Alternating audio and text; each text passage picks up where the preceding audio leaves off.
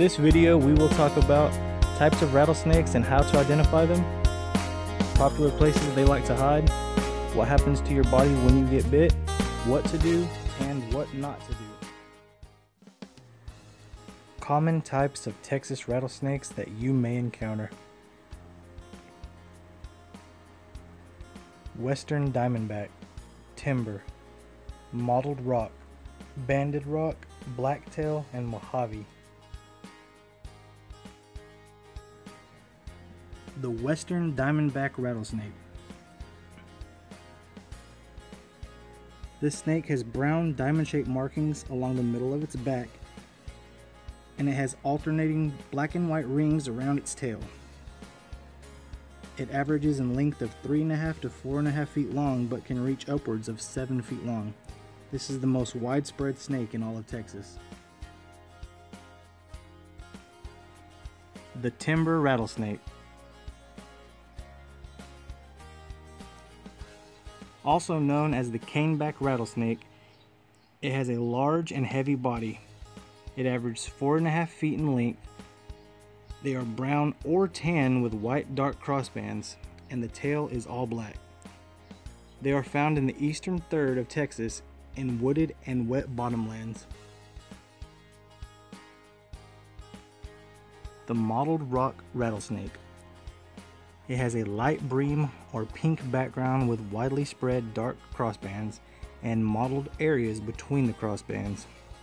They are small and slender with an average length of about 2 feet. They are found in the mountainous areas of West Texas.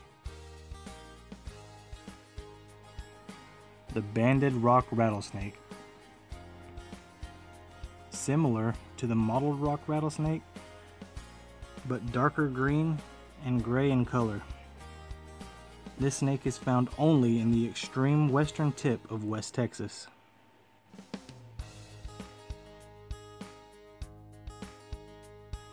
The Blacktail Rattlesnake. It is gray to olive green with dark blotches along its back and has a black tail. Its average in length of about 3.5 feet. It is found from central Texas through most of West Texas in bushes and rocky ledges. The Mojave Rattlesnake. This snake is similar to the Western Diamondback in markings, but it is smaller and more slender. These snakes are found only in extreme west. Rattlesnakes really like the heat. I'd say early spring into late summer. These guys prefer the air temperature to be in between 70 and 90 degrees. They don't usually sit out in the open. If you do see one out in the open, it's probably just because they're going from point A to point B.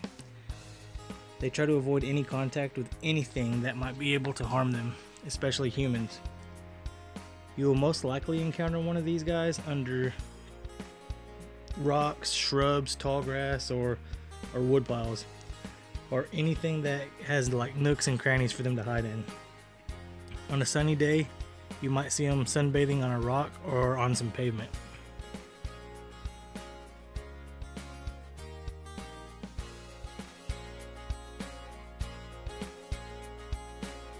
So you got bit by a rattlesnake. You might notice 2 puncture wounds in the area where you were bitten. You might also experience burning, tingling, swelling, bruising, or discoloration. You might also experience numbness, headaches, weakness, nausea or vomiting, sweating, drooling, and even blurred vision. Try to have the wound attended to within the first 30 to 45 minutes. It could lead to organ failure and even death.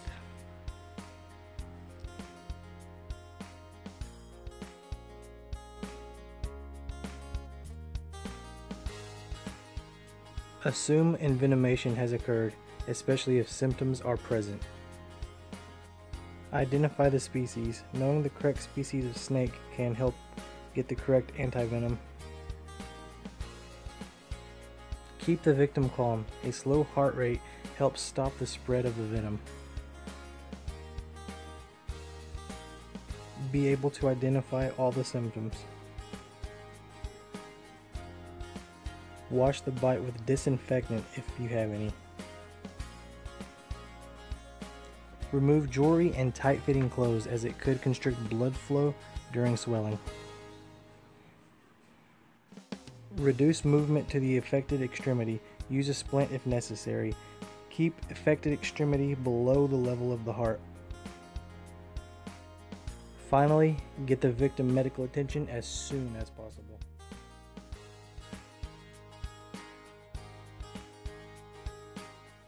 Do not try to treat the snake bite by yourself. You are not a doctor. You may only make it worse. Do not use cold compress. It may cause necrosis. This should go without saying, but do not drink alcohol. It thins the blood and it increases absorption from the circulatory system. Do not take any pain medication containing aspirin. It will increase.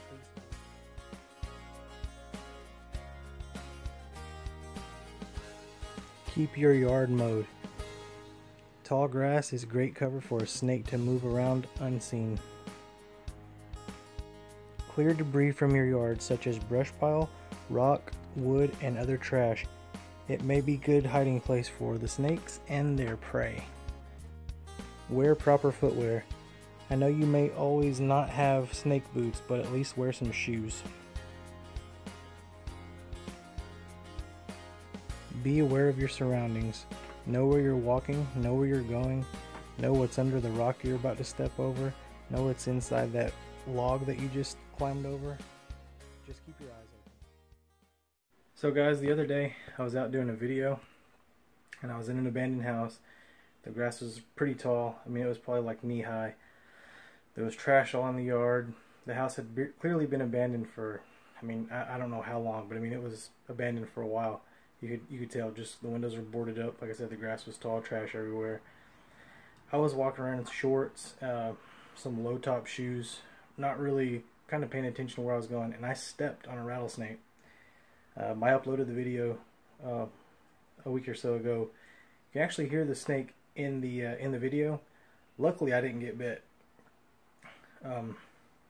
Just scary. So I went and did a bunch of research, and I kind of threw this video together. Like I said in the disclaimer, I'm not a rattlesnake expert by any means, but I just made this video in hopes that it might prevent at least one person from getting bit by a snake, and maybe save somebody's life. I don't know. So, but anyway, guys, thanks for watching. I hope you guys liked the video.